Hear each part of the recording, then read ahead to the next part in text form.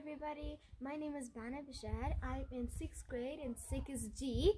So today I'm going to talk about vascular plants and non-vascular plants. But why I'm not in my house, I came to my grandpa's farms because in here there are more trees and I could show you guys more natures and trees in nature.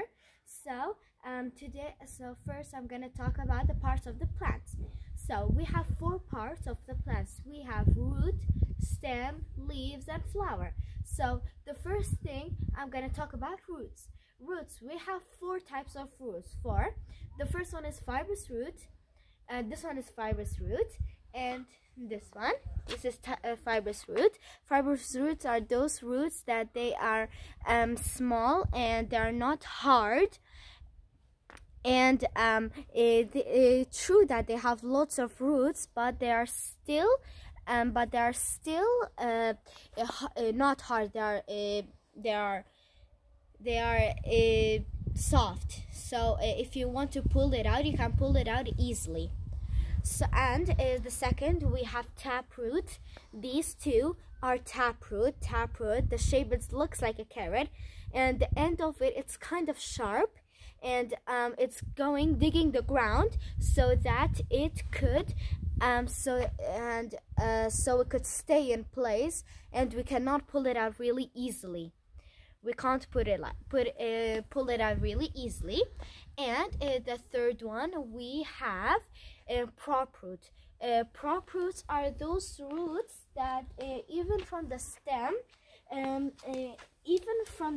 see this one is a root. This root, it will grow, and then it will grow under the ground, and then so much roots will come out. But because nowadays it's really cold, it's dead right now, it can't really grow. And see, it's like kind of broken. But if it was hot in summer, it could grow. And this one is prop root. And the second one, we have advention roots. So should we go? So come on, let's go. And I'm gonna show you guys the advention root, the 4th one. So advention roots are those roots that they are sticking on the ground, like clinging and hugging the ground. So now I'm gonna show you guys.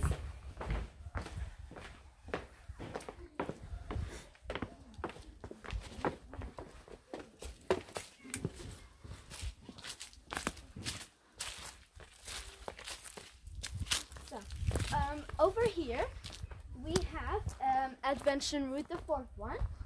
This one is advention root. This one. And don't think that it fall down. No, because look over here, it's over the ground. So when it grows the root, it will stick on the ground, and then even under it, roots will come out. And because it is cold nowadays, so roots won't come out in it being dead. So this one is advention roots. So the 4 types of roots, they are fibrous root, taproot, prop root, and advention roots. So now we talked about roots, so now we'll talk the second thing, which is stem. Now we will go and talk about stems. Go.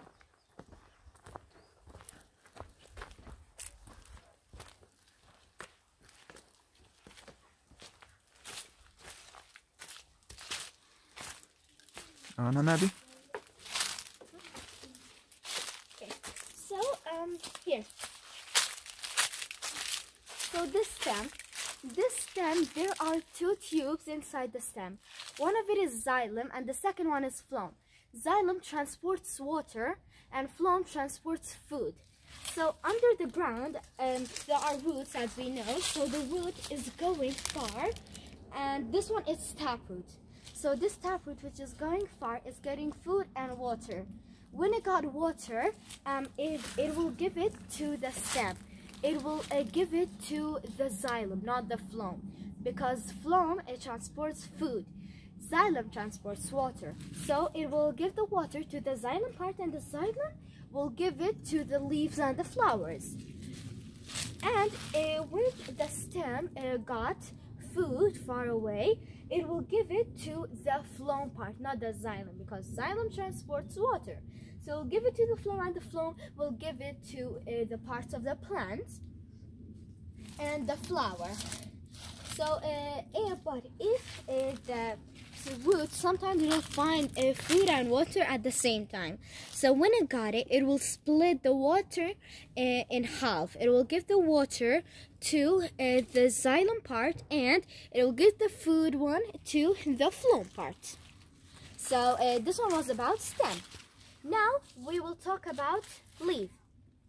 So leaf, when leaf it captures the sunlight, it will absorb the sunlight and it will get energy, and it will make fruit.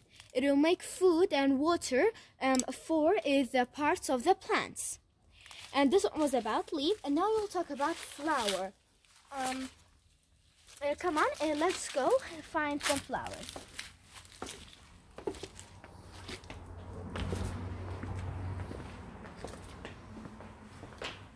So now there are flowers over there.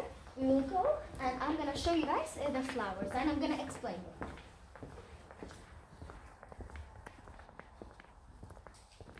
Here, this white flower. And there's flower over there also. Oh yeah. Bigger one. Yeah. Okay. Let's go. So this one is a flower. This flower, as we know, it contains petals. These ones of the flower, it's petals. And in the middle, see, this one is nectar. Inside this nectar, inside the plant, there are a female part and a male part. When they join together, they will make a zygote. That zygote is the seed or the baby. So that zygote is a protected seed, and there's a protected seed, and the protected seed, because it's cold, they're all falling down. And this one was about flower, and so now we will talk about vascular plants and non-vascular plants. So first we will talk about vascular plants. Those trees over here, they are all vascular plants.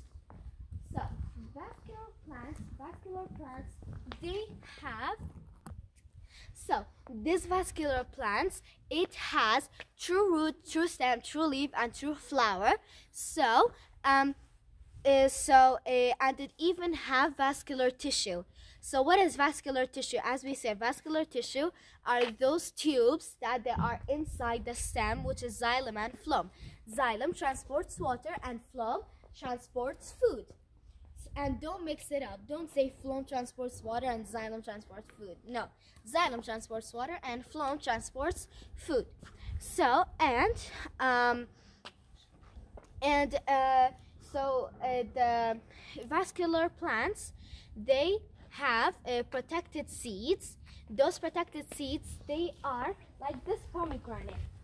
So inside this pomegranate, there are some seeds in it. So how are we? So this one is protected seed. So we can get the seed out and plant it. How are we getting it out? Well, people, they're going to smash it and get it out, and then they will dry it, and then they'll plant it. So they will have another tree, which is pomegranate. And so now I'm gonna get my book. So this is vascular reproduction. So female part and male part, they're each in another plant, and when they join together, they'll make a zygote. So The zygote, as we say, is protected seed. It's inside the fruit, and then, for example, like even apple, when you're eating it, there are seeds inside, and they will plant it, and there will be another tree of apple. And how does the when the male part is in another plant and the female part is another plant, how will they join?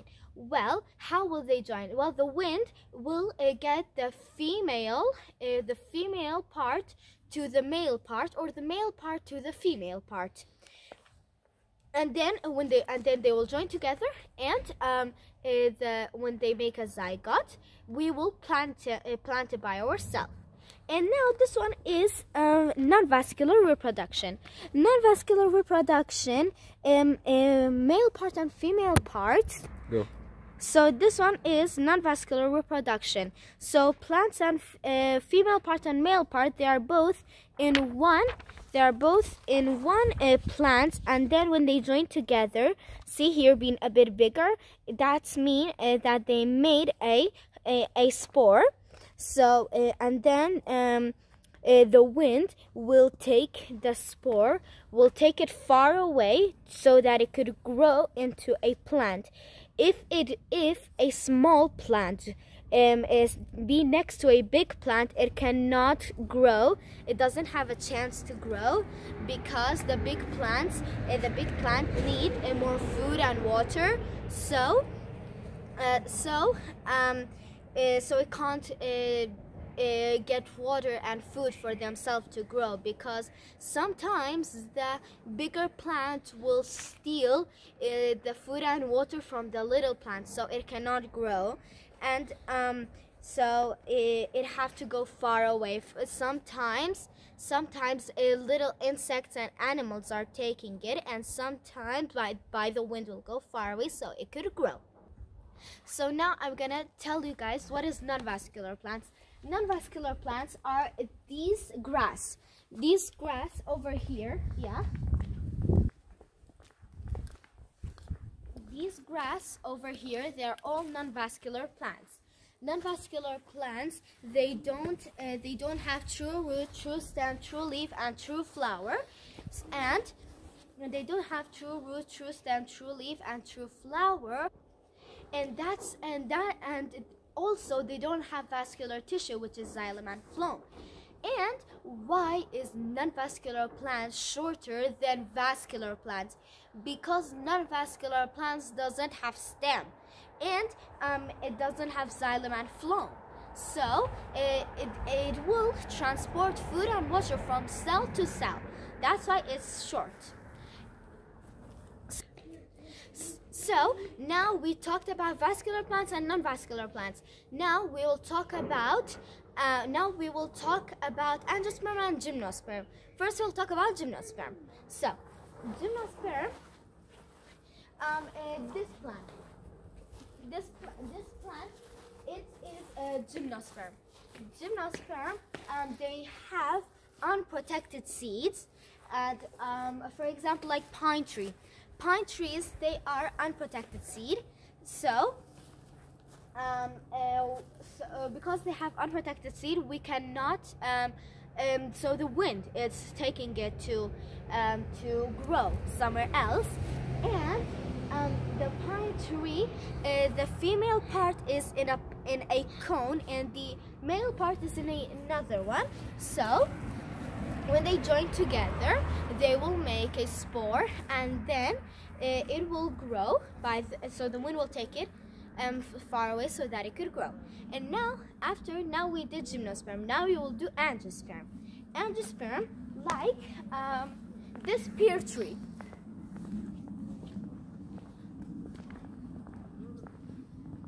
This pear tree here.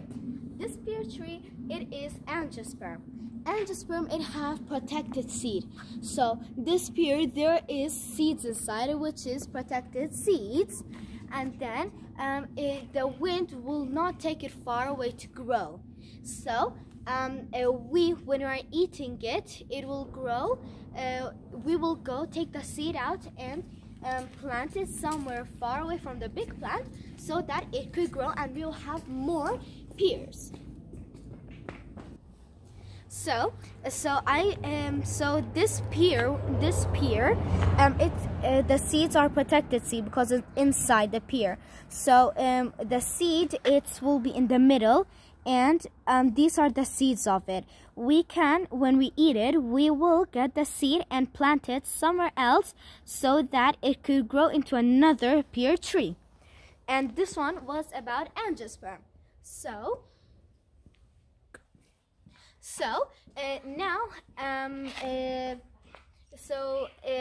Why does sorry about that. So why does gymnosperm and angiosperm, they need a good weather so that they could grow? If there is like a really cold weather or a really hot weather, they can't grow. It must be like not too hot and not too cold. It should be warm, and then they will grow. So now we finished about gymnosperm and angiosperm. Now we will talk about seed germination. So I brought seeds with myself. I planted some seed. I didn't plant them. I grew them, and one of them, the roots came out, but I didn't plant them because I wanted to bring it so that I could show you guys. So this is the seed. We will let's go there, and I'm gonna show you guys.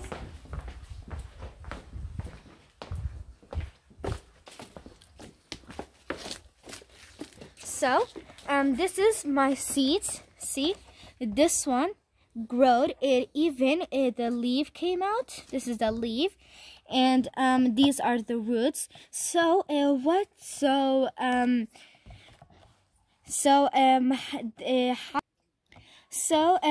I'm gonna tell you guys the steps so that how you can grow these seeds.